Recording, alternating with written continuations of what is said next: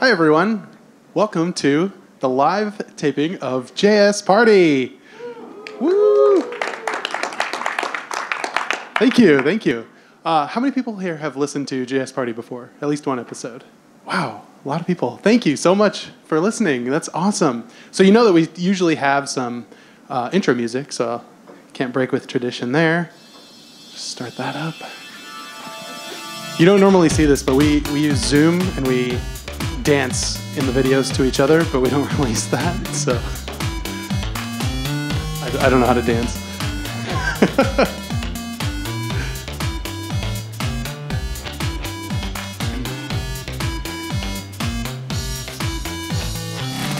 All right, awesome. That gets us in the mood.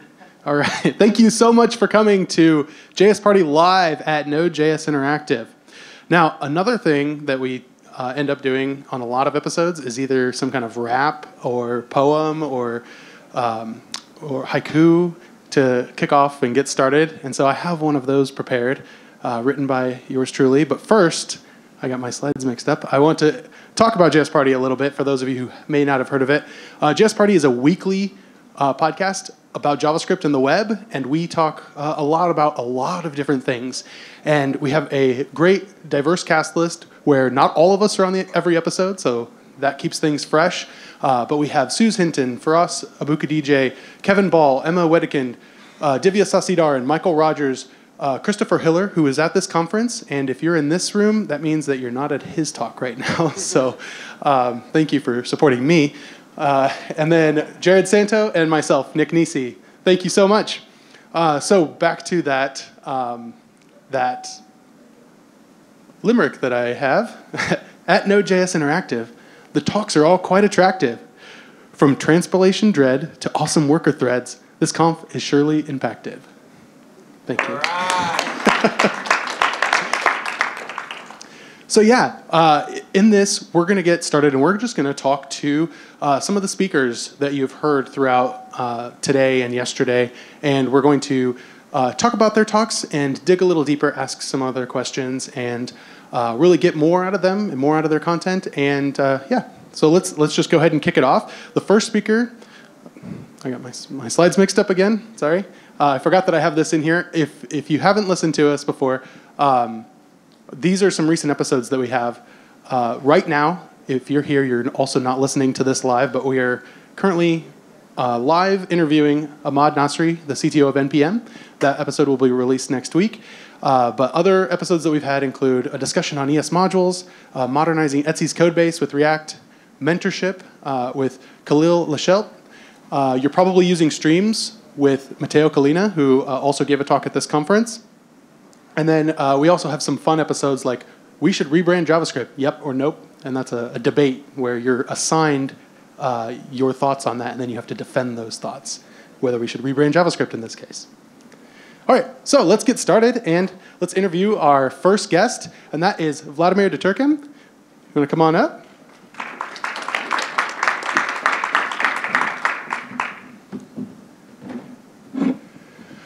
Hi. Hi, thanks for joining me. Thanks for having me. So you gave a talk yesterday, and it was called, it was on Node.js loader hooks. Yeah, that's right. Tell me about that. So Node.js loader hook is an experimental API in Node.js. It's linked with ES6 modules, so it's the future, and everyone loves that, I guess. Basically, it's an API that enables you to hook any module that is loaded, and then you can do whatever you want, from logging to actually creating virtual module and load them. Because it doesn't hook existing modules that are loaded. It hooks modules that are asked to be loaded. So let's say you are loading a module that is not present in your Node modules, you could dynamically create it virtually from a hook. It's just mad science. That is really cool. And this is actually something that I hadn't heard about until seeing your talk yesterday. So why were loader hooks created? What's the problem that they're trying to solve? So that's a great question. There are a few reasons why you won't want to know which modules are loaded. I was not part of the working group who designed this API, so I can't give a definitive answer on why they created it. Sure. What I can say is that, so at Screen, I do instrumentation of Node.js processes for security. meaning that I need to know which modules are loaded because I need to inject security algorithms in these modules as they are loaded. And that's a similar issue that APMs have as New Relic, Elastic, or Dynatrace. So all these vendors, we need to know which modules are loaded because we need to know what we need to instrument. Usually, historically, we use a very ugly patch by monkey patching some private method in Node, which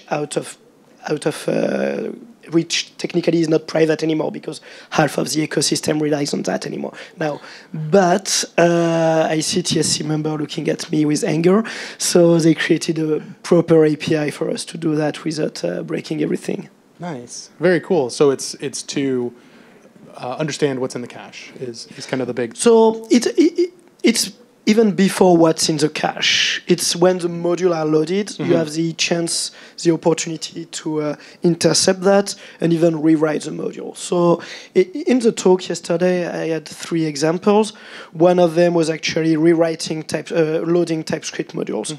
So if you create a loader hook that transpiles TypeScript to JavaScript, you could virtually tell Node, hey, this is how to do with TypeScript. And it will not run TypeScript natively because nobody does that. But it will run TypeScript transparently, meaning that you would not have any single file of JavaScript in your code except the module. And Node will know how to do TypeScript because you would have teach it how to do that. After the talk, someone told me about having a YAML loader because there's a lot of things you can do in YAML that you can't do in JSON, but that are still possible in JavaScript objects. Okay. So the idea would be like, hey, I want to import YAML modules transparently without having to read the file and transpile that. I want my developers to just import YAML's module, and that's pretty much what this API can do. Interesting. So do you see that as being something that developers use like in their actual production apps? Like for that example, like could that be? I know that it's experimental now, but is the end goal to be like a really stable API that you can use to do things like that? So it will be used in production, at least for APMs, because eventually it will be the only way to intercept loaded modules. So that's definitely a business need for APMs. Regarding transformations, yes, I mean, the TypeScript transformation, I would recommend having a build step. But if you want to load other things like YAML, this is a great example, I don't see any reason why you would not use that in production when it's stable. The only potential issue in the future is that how do you compose multiple loader hooks? And we know that the JavaScript ecosystem is really strong on having entropy and diverse things in the ecosystem. So I hope there will be soon a standard for people to play along and not to step in each other's feet when loading modules. Very cool. So you can only use one loader at a time, is that right? I think so, yeah. Okay. Another example that you gave in your talk yesterday was mocking or stubbing modules by changing them, and you were using a proxy. Do you want to describe that a little bit for our listeners? Yeah, it was a pretty complex use case. So the idea is that, as I told, you can rewrite the modules dynamically as they are loaded. So in my example, which is a proof of concept, please don't use that, even if it's on GitHub, so I guess it's public domain. In this example, what I do is that when a module is loaded, I check everything that is exported because it's just an array of string with the name of the things that are exported. And I replace all of the exports by a proxy, which is a native object in JavaScript that enables you to trap everything that happens on an object.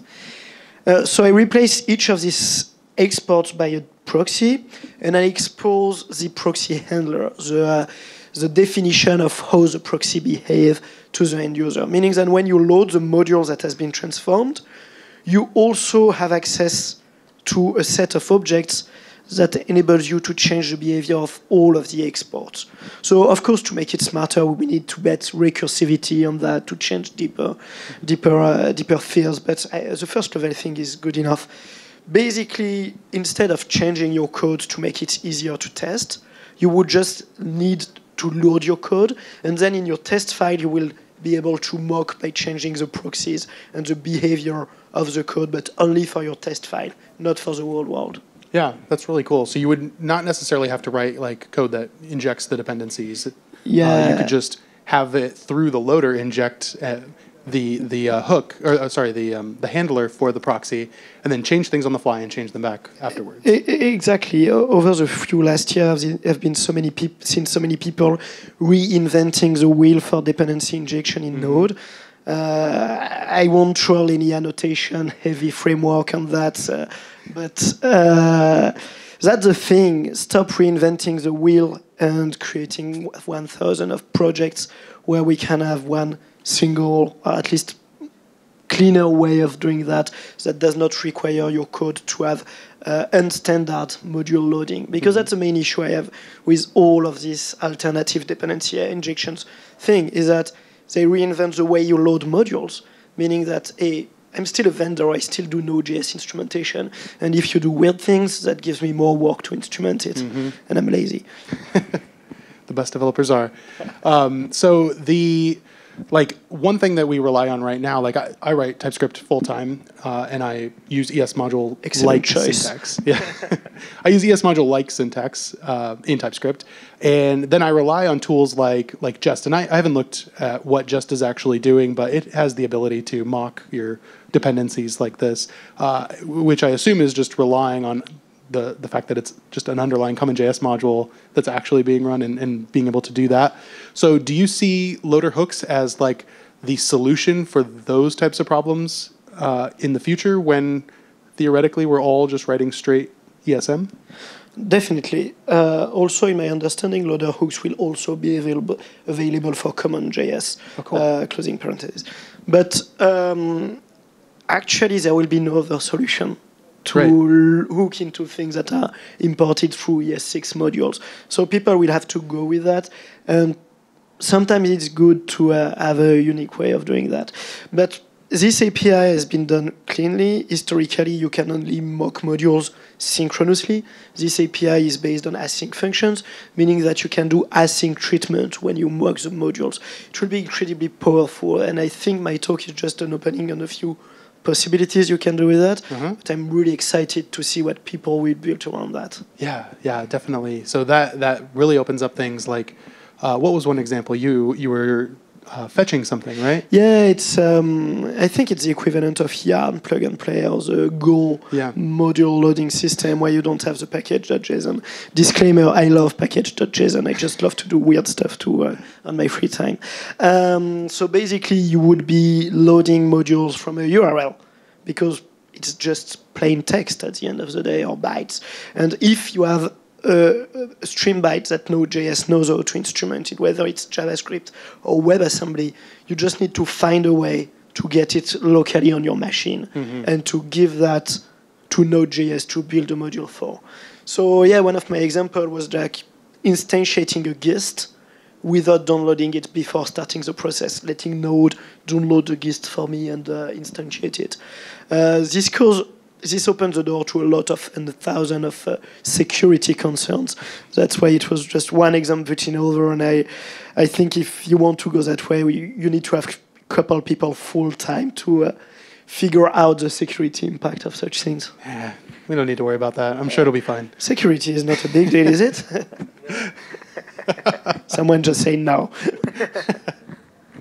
So that's really cool, and I see this API as being like one of those APIs. I'm thinking back to Miles's keynote yesterday, where he was talking about, I think he called it the existential dread of transpilation or something along those lines, where like we are using transpilation and we're using like CommonJS and all of this, and like there are a lot of things that CommonJS can do or can be abused to do that ES modules really can't because of the way that they're statically analyzed and things like that. And this seems like one of those APIs that is allowing us to have, not really have to take away a lot of features when we go to that. So we can do things like that, kind of get in the middle of how modules are actually loaded and change that in really interesting ways.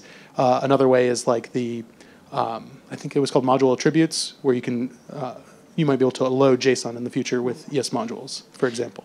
So, yeah, actually someone came to me after the talk and asked, hey, would it be possible to ES6 import CommonJS module with a loader hook? And that's actually doable, because you would, there's a method in Node named create require that enables you to create a custom require function that you can use in ES6 modules to load CommonJS modules. So you could definitely build a loader that would do that. Actually, in my TypeScript example, to import a TypeScript transpiler, I had to do that because it's not exposed as an ES6 module, so I had to load it as a CommonJS module. Yes. And that's, yeah, if you want to create backward compatibility with CommonJS through a loader, you can.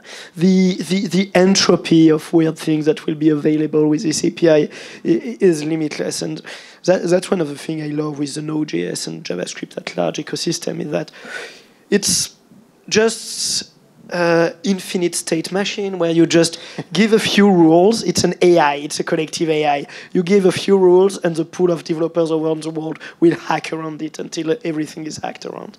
Absolutely. So kind of as a closing question, what's one thing that you want developers to take away about loader hooks? That's a good question. I'm really unprepared for that one.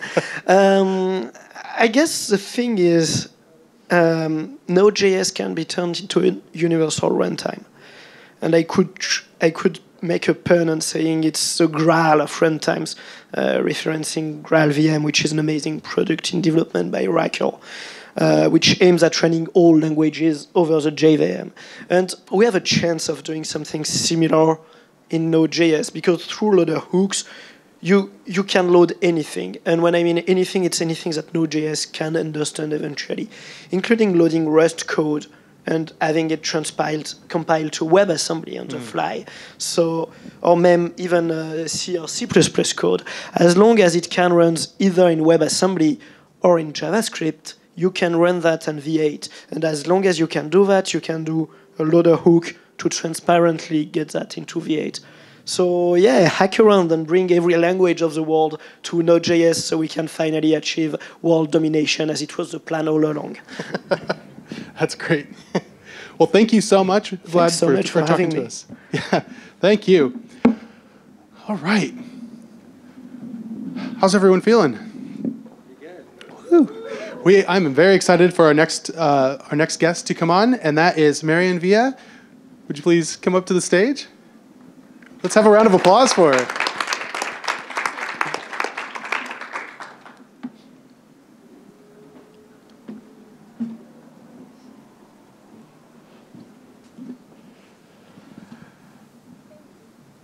I think it's on. It's on? Yep. Okay. Welcome, Marian. Thank you. So tell us a little bit about your talk. And the title of that talk was Transforming a Country Through Code. So, yeah. Today we are sharing about our work in Pioneers Dev. Pioneers Dev is a non-profit organization, an NGO from Colombia. And in my talk, I was sharing about when you think about Colombia, South America, first you don't know how to pronounce it if you are from out of Colombia. So it's Colombia, not Columbia, as the university is very different. I admit that I was taking notes and I totally spelled it wrong, and then you corrected me, so I appreciate that. Yeah, it's different. So, and the other thing is, I know we have a really strong story about war and about the internal guerrilla problem, and I know you saw Narcos, of course, and Netflix is a pretty primetime show, but that's not the reality in our country. So we create a small group with 5 girls in 2015, and we start from there, and right now we are circa 1,200 women, young women who are learning how to code. That's just crazy, the growth on that. That's great. Can you tell us what Pioneers, is it Pioneer? Am I saying that right? Pioneers Dev? Can you tell us what that looks like? Like what you do with that, and what is like the typical story of a young woman who goes through that program? What does it look like? Okay, so we realized that it becomes like a study group of 5 enthusiastic girls. I was one of them. But then we realized that the 85% of our group that starts small was from they have lower income, so they can afford to take a ticket to go to our innovation hub, Ruta N in Medellin. So the first successful story was Milady. Milady is a typical girl from the comunas. Comunas is the poorest area of our city. And she can't afford to go to university or to get a job because she doesn't know how to work in a qualified work, not on the street. So she goes to Pioneras, and we only create a meetup, but this meetup really changed her life. So it was like 10 meetups that year. It was like 2016. And at the end of the year, she could get her first job in tech field. So it was awesome. That's so awesome. What kind of technology does the group focus on? So our core was Node, because we have a really cool mentors that are here in this conference, and they are really great from the tech culture in Colombia, because they create the first conference in our country that was JSConf. I was co-organizer in 2018 and 2017, and I'm very close to this community. And actually, most of them, I know Node is backend, but most of them has really strong roots in the JavaScript language, and most of them are front-end developers, but we have really cool girls and really smart girls doing Node in Colombia. Very cool. So that's like the way that you get into the program. You kind of start off with no skills in programming at all. Zero. They actually most of them don't have a computer. So we have a special room in Ruta N with really cool PC laptops, and they get in touch with the technology through this space because they don't have it in their homes. Mm-hmm. So that's from zero, actually. And this is, and so they go from that, and how long does it is the typical program? It's 1 year, but I actually specified that. I mean, they learn how to search. How to search and how to search in Stack Overflow and GitHub and yes, and how to they self-learn in other space like libraries or small study groups, and they can share one laptop per five young women. Mm-hmm. But with mentorship, because we also have a mentorship program, through a year they can get the job. Very cool. So this was started in 2015, you said, in your city, right? And that's Medellin. Medellin, yep. And it has expanded beyond that, right? Yes, right now we are in 3 main cities in Colombia: Cali, Barranquilla, and Medellin. Medellin actually right now is we have a really big tech hub right there. But in other cities, that's no story because they don't have too many companies in there, or actually it's not trendy for companies to be there, or don't have the spaces to run the meetups. So we are really helping through Medellin to reach other areas from Colombia that they don't have too many opportunities. And what kind of support do you get, like from the local businesses, or from the city, or from the country? Like, what kind of support is there for you? Actually, there are 3 things we need. We need someone to want to share their knowledge. Mm-hmm. So, if you feel like you can share with us, Pioneras, you can write us or follow us in our social media, and you are able to share with one Pionera in Colombia or in other 3 cities that we are right now. The other thing is venue, because we need a place to run these meetups, and the co-working, so innovation hubs will be very open to us. In cities like Cali, or another ones that we like to open is Cartagena, for example, and Cartagena was really difficult to find a place, but perhaps through universities we can reach them for 2020. And the third thing will be food, because we like to share with them some snacks, but will be really low we need we need cookies and coffee. That's it. Yeah, sorry. Yeah, absolutely. How does is there any other like type of funding that happens for that? Yeah, we create a Shopify we put these T-shirts that cost like $15. It's in pesos that people see that and it's like 35K and they say like, oh my god, it's so much, but the TRM the conversion will be $15. It could be less, but you can buy a T-shirt and perhaps we could send it out of Colombia right now, but you are supporting our cause.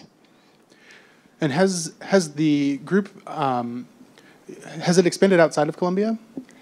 Yes, actually, I know in Latin America there are a few groups about girls in coding areas, but there are some places like Bolivia or Peru. Peru also have, but I mean Bolivia, Ecuador, and they have a space for something like pioneras. But we are creating a change one community at a time. So open a meetup in other cities because we have 32 departamentos, and departamentos will be like bureaus or something like that in demographical political divisions, but we have really jungle or really poor areas that they don't have developed like the big cities that we are right now. So we like to expand to the rural areas and perhaps create a bigger impact in our country first. Very interesting. Yeah, it's so cool, and it's such a great thing, and you truly are transforming a country, just as your title states, which is really cool. How can we help with that? No, just only write us an email and give us ideas how you could support us, and I'm sure we can figure it out. Yeah, and is that through like helping with like teaching and things like that? Yeah. See, we need people to share knowledge, and right now I know we always know something to share, but perhaps you are always apprentice in life.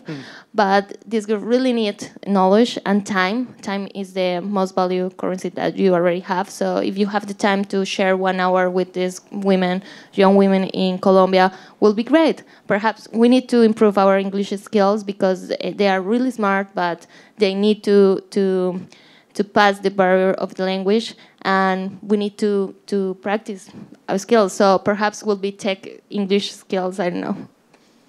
Very good. And was there anything that you didn't mention in your talk that you want to get out to everyone?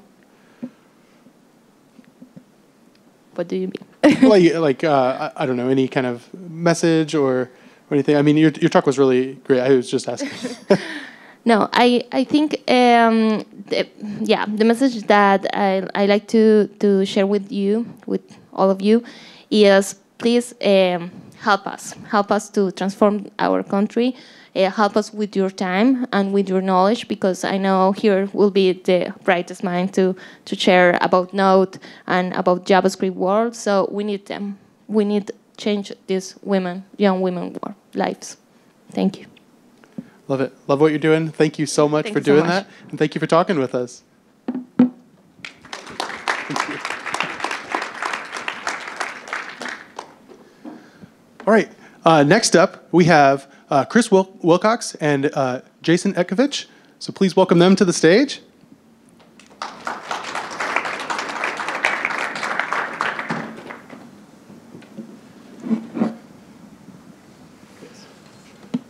All right, welcome.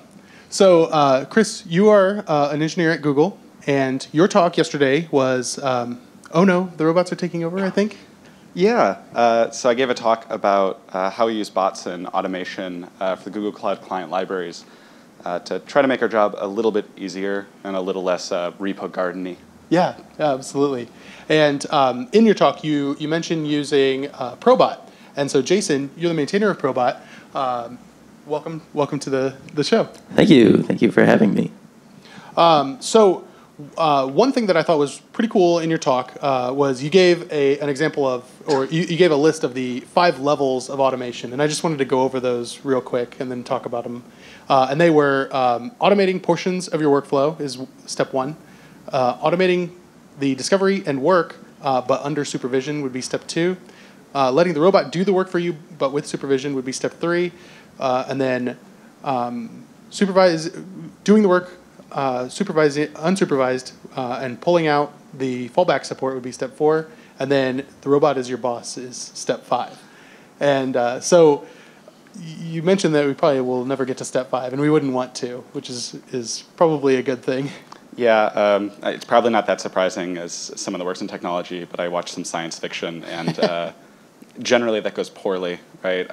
Anyone that's seen HAL knows that when we take technology to that point, it gets mean-spirited and causes us more pain than good. Yeah, for sure. What could possibly go wrong?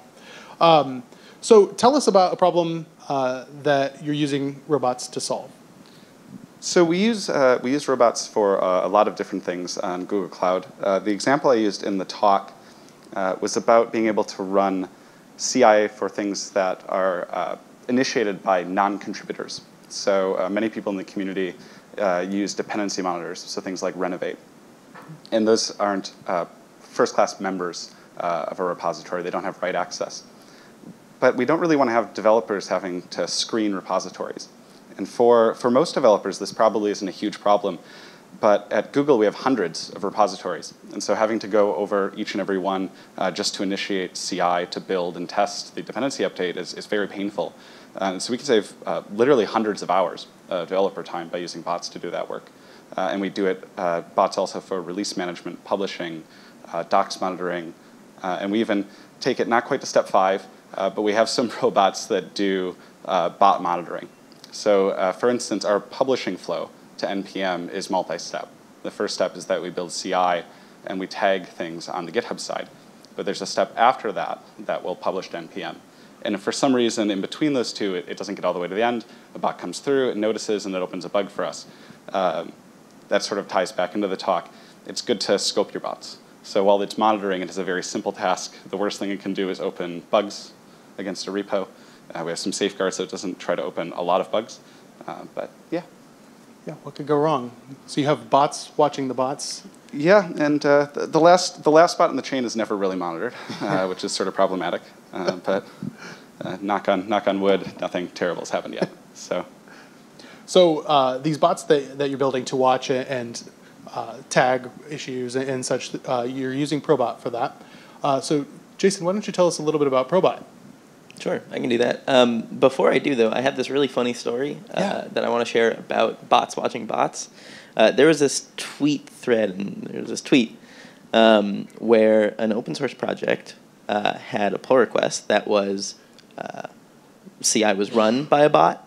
It was then approved by a different bot. It was then deployed by a different bot. And then a different bot came along and said, hey, congratulations, everybody, great job.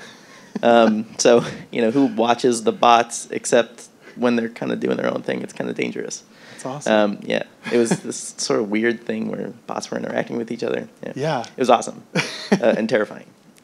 So Probot is, the sort of tagline on the website is, it's a framework for building GitHub apps. So GitHub apps are a way to integrate with GitHub. Probot is very webhook focused. So, something happens on GitHub, your Probot app will be set up to receive a webhook.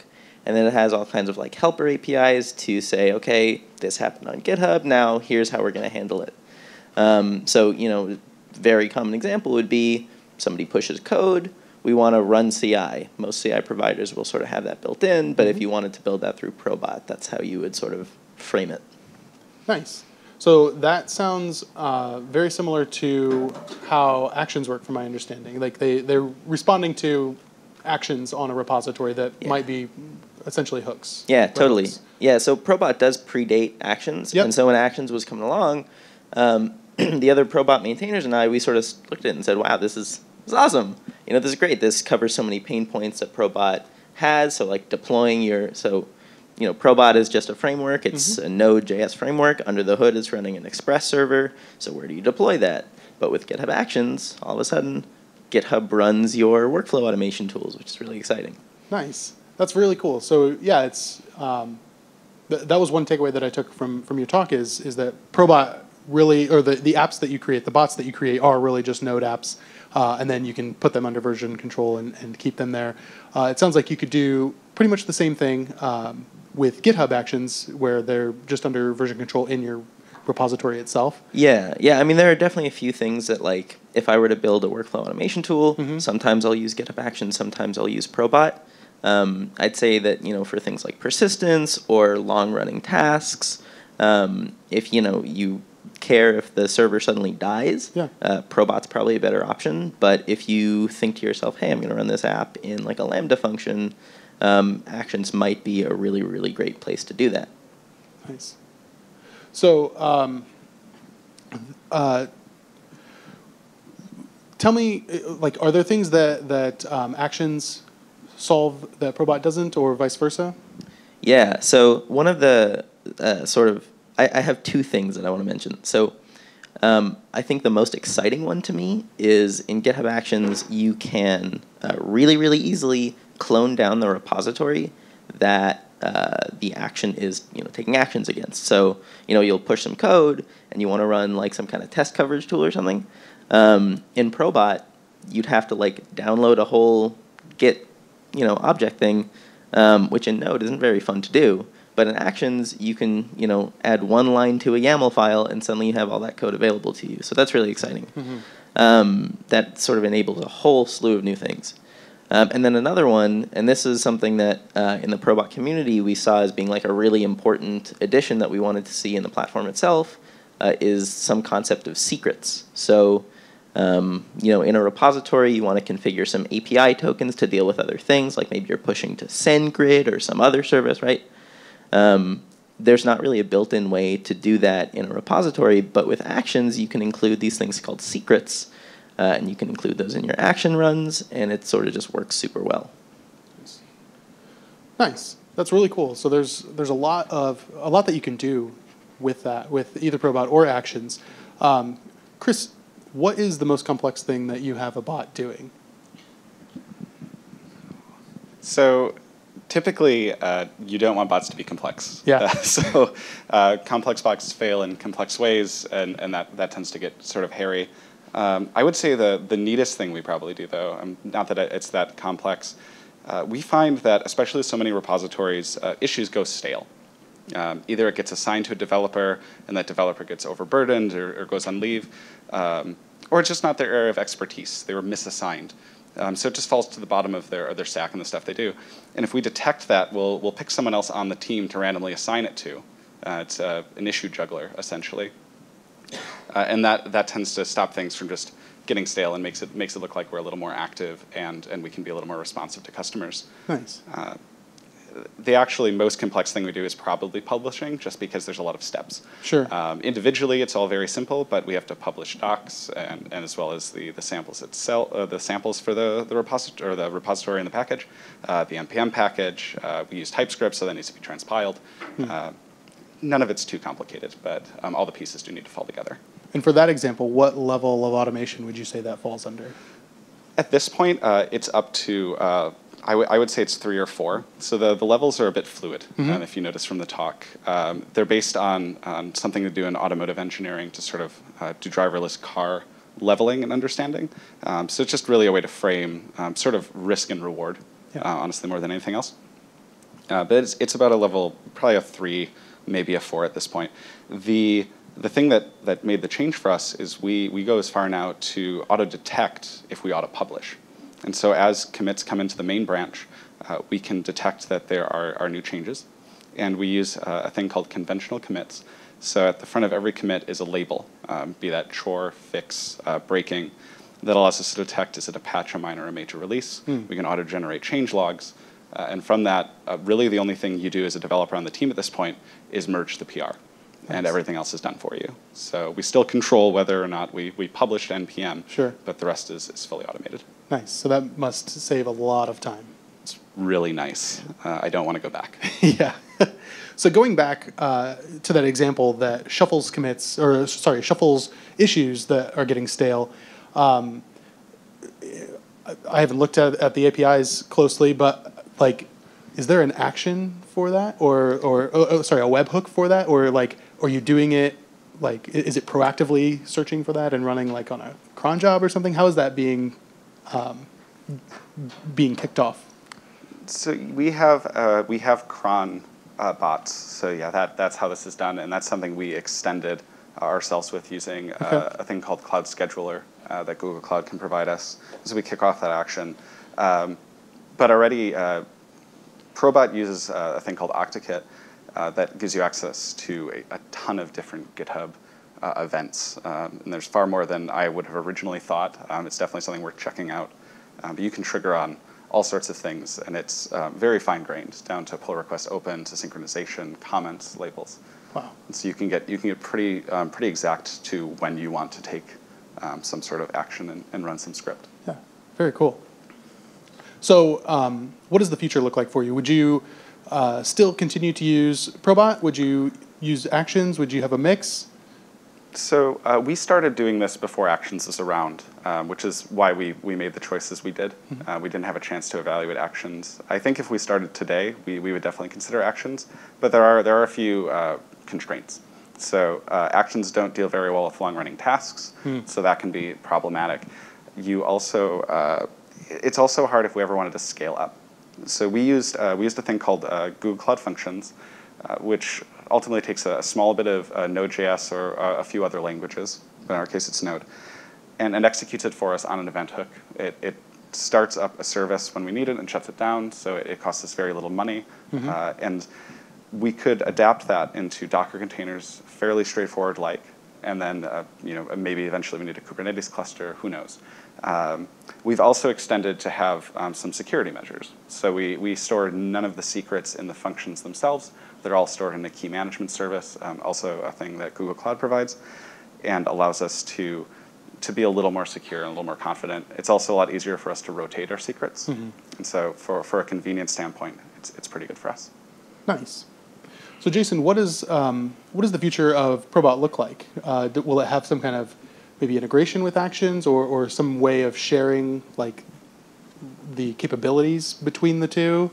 How does that look? That's a great question. First of all, who knows? Yeah. We can sort of do our best guess, but what I'd love to see is some of the features of Actions sort of opened up to the ecosystem. So like the secrets thing I was talking about, that's specific to Actions, but I'd love to see it come to the general ecosystem so that Probot can use it and enable it for integrators that way. Yeah, that'd solve a big problem. Yeah, for sure. But otherwise, I mean, I still see them as separate. I still see them as two separate ways to build integrations. I personally have written a ton of GitHub Actions. I think they're wonderful. I've written a ton of Probot apps, and every time I go and build something new, I'm like, which one am I going to choose today?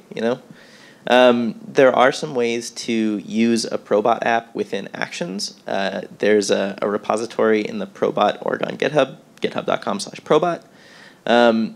It's called, I want to say, Actions Adapter, and the premise is you wrap your Probot app in this like little Node adapter thing. You run it in Actions, so you can kind of have the best of both worlds. I mean, like I said, Probot's just Node, so you can make some adjustments and throw it into a GitHub action and call it a day. So, and it really gives you that flexibility to really choose anything, whereas GitHub Actions are more kind of streamlined for GitHub. They're running on GitHub servers. This, like you're running yours on Google Cloud Functions, so you can have way more flexibility and make those more fine-grained decisions with Probot. Yeah, I mean, I'd liken it to running your own server versus like throwing something on Heroku, or it's just about control. Yeah, very cool. Another cool thing that you showed off in your talk was a way to proxy the webhooks locally so that you can access those and test your Probot locally. Do you want to talk about that a little bit? So I can talk about it, or I think Jason is a kind of an expert on SME.io. I actually kind of want to hear you talk about it because I'm curious. I never get to hear people describe it to me. Sure. So SME.io is a service that Jason's also pretty involved in, that proxies, in our case, JSON payloads from GitHub to a local host. And so it's a rather simple service. Jason was telling me, I think it's hundreds of lines of code. It's at that level. And what it allows us to do is locally test our bots. So we don't need to get Google Cloud involved at all. We don't need to get Actions involved or anything. We can run the Express server locally. We can make a test repository on GitHub, and that will send the event to sme.io, and they give you a slug. So it ends up being a random character string. And that will forward to localhost 3000 and allow us to test it locally. You can debug things then that way. You can play around a bit. It doesn't have to be too serious then. It lets you experiment. The other really nice thing that sme.io does is it lets you see the requests that have been made, which I find very useful when it comes time to write integration tests, unit tests. I can look at a real JSON payload, and I can capture that, and I can use it again later. That I think is something I don't see a lot of examples of, but it's probably, for me personally, the most useful thing about SME. Yeah, that's a nice way to get at that is very beneficial. Yeah, I think we actually have an issue open in the web, like the server repo that's like add screenshots of the JSON payload view, because it's super, super helpful. Yeah. Very cool. Well, is there anything else that you want to tell us about Probot that we haven't heard about today? I'd actually like to expand on how SME works on the inside, because Sure. there's like this sort of really interesting API that I'd never heard about before.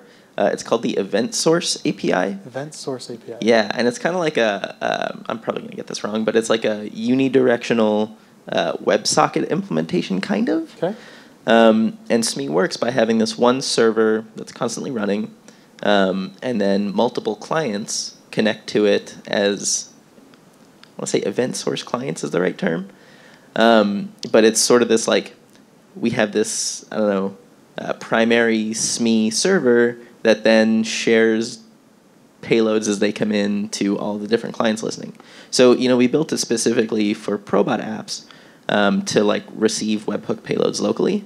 But, I've played around with like really weird implementations of it, using it to capture payloads from, all over the place to not just a Probot app, but, some running server or something. So, yeah, it's a weird thing that we've seen people use for completely different, intentions than we ever thought about. Yeah. And it's kind of cool seeing it. Yeah, that's really cool. Yeah. So that's like you said, there's a single server. That's a server that you're running, and then the clients would be like a server that Chris is running for. Yeah, exactly. So there's like two separate parts to it. There's sme.io, and then there's the SME client. There's a CLI, or you can use it programmatically. So like there's some built-in support in Probot. Okay. But you can also just use the CLI directly. Cool. Very cool.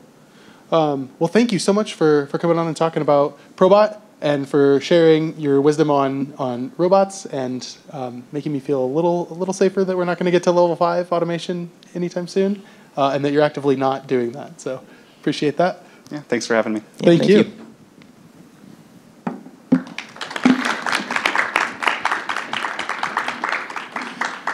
All right. We have one more talk that we're going to do, and that is on Node.js worker threads. So I'd like to introduce Rich Trott and Anna Henningsen. If you'd please come up. Let's give them a round of applause.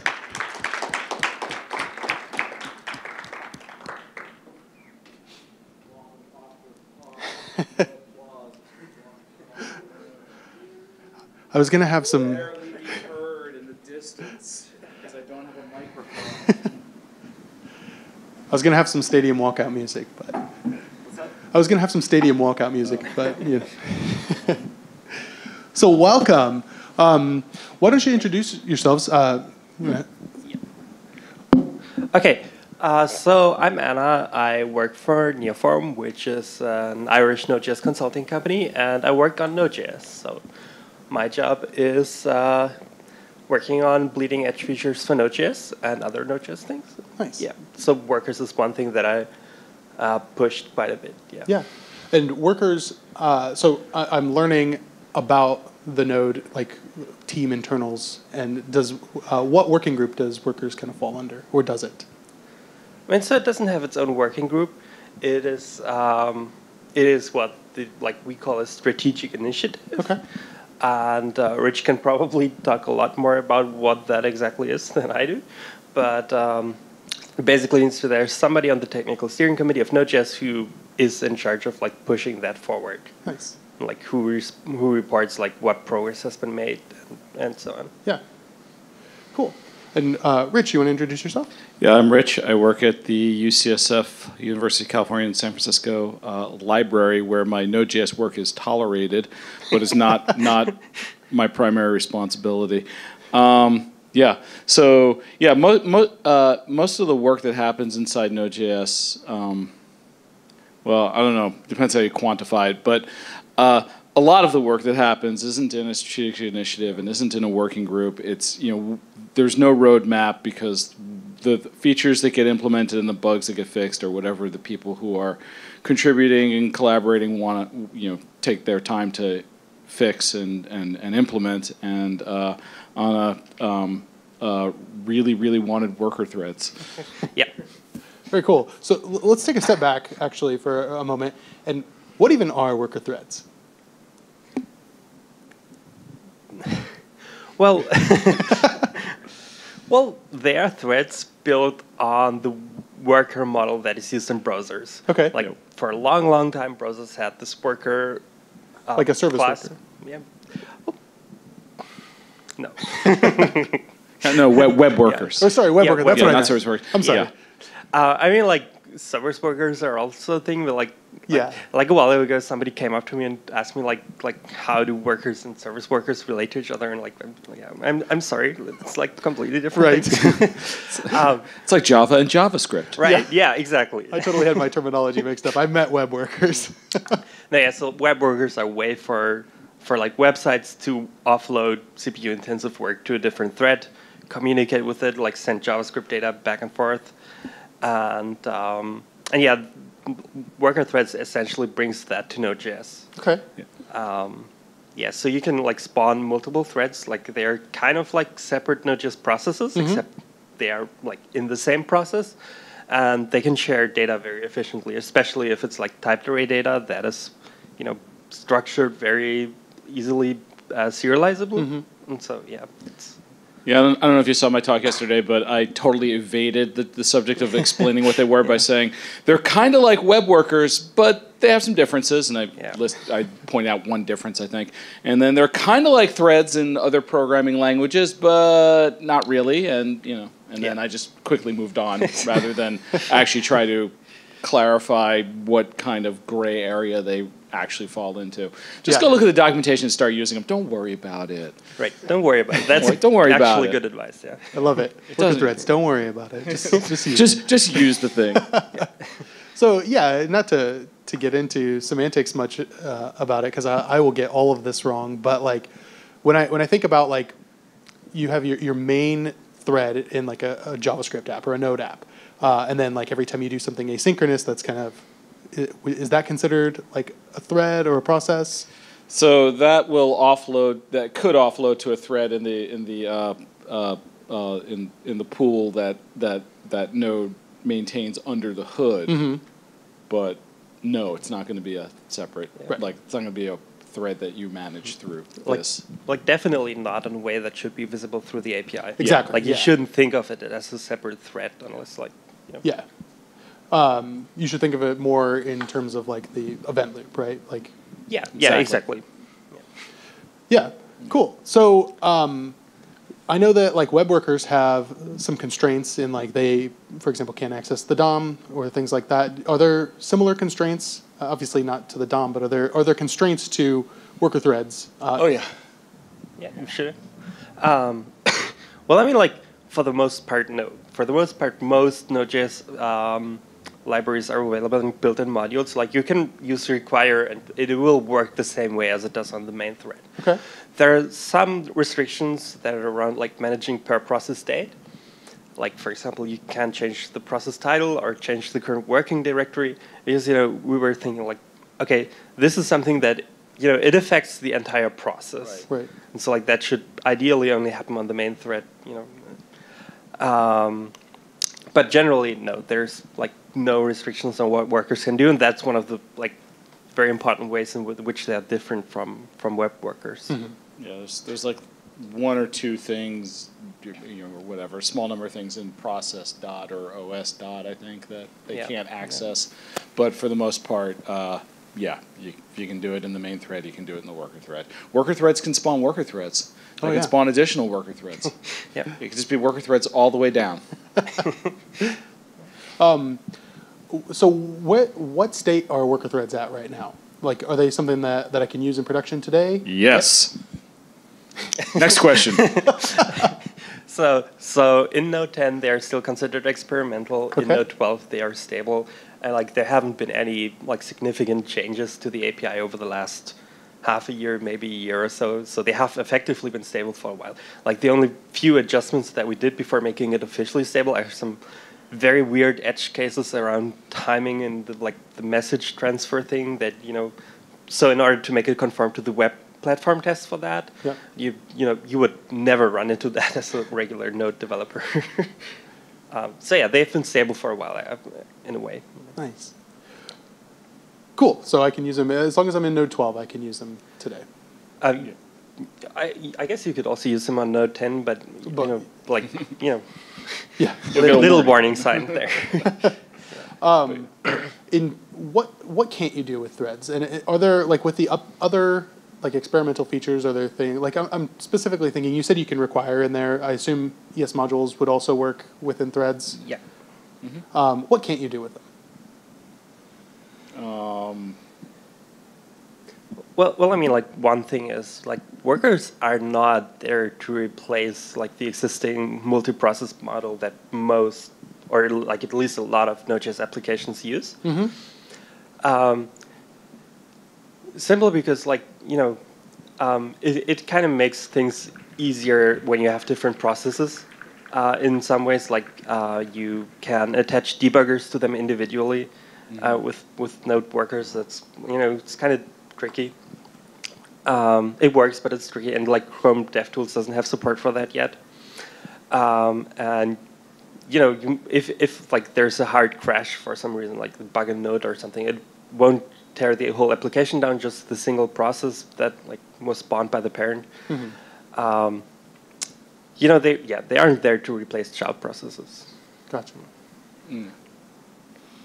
Yeah, that's it. I mean, it's kind of. I mean, yeah. Every use case is different, I guess. Yep. I've been surprised a few times where mostly making example applications to sort of demonstrate worker threads, but I've been surprised a few times in both directions. Like, oh, this should really worker threads should have really performed a lot better here, and they didn't, or the other way around, where wow, that really made that take no time at all. So I mean, the API for worker threads is pretty small. The surface area, it's not a sprawling API. It's not a complicated API. It's the type of thing you can learn pretty quickly, and then I mean I find them it's just a lot of fun to just experiment with. So I mean my recommendation is go hog wild and just like see what and just benchmark everything and see what happens and use them where they make sense and don't use them where they don't make sense.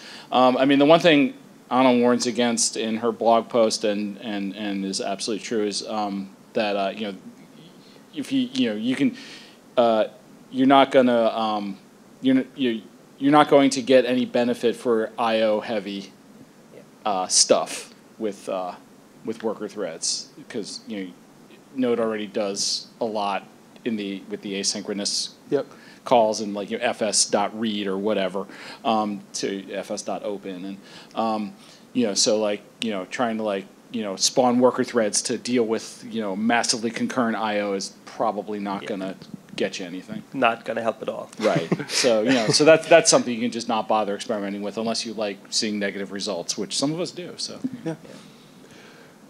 so what is there like a specific use case that worker threads were created to like be a solution for? Yeah, that is like CPU intensive work that ideally requires a lot of communication between the different threads, because that is usually going to be faster than communicating with child processes. depending on how your data is structured, it's also a lot more flexible. Like you can send circular data or like generally things that don't fit into JSON over to threads. I think what Rich did in his talk is a very good example. Like for those who didn't see it, you want to explain, or I mean? Yeah. So if you might recall the 6 Degrees of Kevin Bacon game, it was kind of like that before music, and so it was like you have 2 musicians, and so you spawn 2 worker threads and have one thread try to find everybody who played with that musician, and the other worker thread do it for the other musician, and sends it back to the main thread, and the main thread just tells the worker threads to stop once they have a musician in common, which basically means you have a connection. But until that happens, both worker threads are just running, gathering lists of people. Did that cover the part you wanted to cover? Yeah, okay. Right. So like CPU intensive work right. that you want to offload from the main thread. Yeah, because those are like really those queries get to be really expensive. At least the way I did them. So for me, like the exciting use cases are that so where I work, there's a lot of people who do or are interested in doing data science stuff, and they all want to use Python, which is a great language for that. JavaScript has been a terrible language for that, but between worker threads and recently also getting big int, we're not there yet, but it's getting pretty good for things like for machine learning and natural language processing and all that sort of stuff. Mm-hmm. The other thing I think about for worker threads is all those JavaScript packages that do graphics manipulation. Like here's an NPM package that will create thumbnails for you or whatever. I think of graphics processing and that sort of thing as a CPU intensive thing, and why not fire off why not get a pool of 4 or 8 worker threads or how many processes, and how many make sense, and just launch them and have them do all of them at once, and bask in the glory of finishing your job faster. Yep.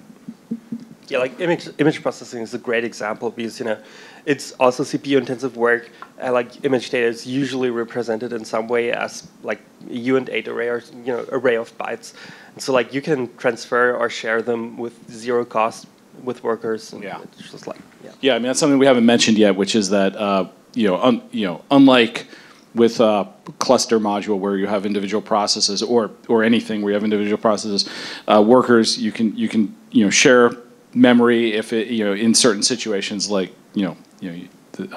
if the data isn't if you know what size it is, and if it's a very predictable format that you can put it in, you can share the memory, or you can even transfer the memory so that if you're the worker thread, I give you the shared array buffer, and I can't use it anymore, but you can, and then which is really, really cool. Nice. Yeah, I was just going to ask if it was like shared array buffer, if that's what you're using as the medium to transport between. Yeah, shared array buffers are shared by default, and array buffers can be transferred. Like you can let go of ownership of them. Yeah. Very cool. So, how can people get started with worker threads, or where would you point them to get started with both using them and or contributing to them? Well, let me tell you, Nick. So if you go to, I don't know if this will still be true for too much longer, but if you go to palacefamilysteakhouse.com, there will be a list of links from my talk, and the very first link is a blog post that Anna wrote using worker threads to solve Sudoku puzzles. Nice. And then there's a bunch of other things in there about my couple of blog posts from me, and the documentation, and some sample code, and a few other things. As far as contributing to worker threads, my recommendation is know a lot about this is kind of a joke, but not really. Know a lot about Windows and debugging Windows and C++, and then clone the Node repository and fix test-worker-prof, because that one has real has been pretty stubborn. That, yeah, that's going to be quite a journey if you want to do it. But we're here to help. Well, and by we I mean Anna, because Yeah, I mean, she knows the implementation. yeah. I don't. So for like, usually when you want to contribute, you want to like have some visible result of that, and like having like I think the way that they are right now, workers as a feature are kind of complete. We can add stuff, and there's things that I want to work on, like startup performance, or there's this like really cool thing that the JavaScript engine provides, which is called snapshotting. So like you can basically take a Node instance and take a snapshot of that, and then later deserialize it, which is kind of going to give you like a very fast startup if you like have boilerplate code that you run at the start of a thread or something like that. That would be really cool to have. It's going to be a ton of work. If somebody's interested, that's great. But yeah, you're going to have to read up a lot of V8 APIs with very poor documentation. Yeah. You ready? No. Not at all, but that sounds amazing. Thank you for the very specific bug to go with. We know exactly where we struggle. Right. Yeah, it's been a terrible test for like forever. Well, cool. Anna, Rich, thank you so much for chatting with me today about worker threads. And thank you to all of the guests that we had on JS Party. Definitely check out the podcast at changelog.com/JSParty. I think that QR code should work. I tested it, though, and it didn't. So, I mean, just because the screen's not bright enough. But, yeah, definitely changelog.com/JSParty. Go there, check it out. And we record every Thursday at noon Central, 1 Eastern time. So check us out. Join the party. Thank you. Thank you so much.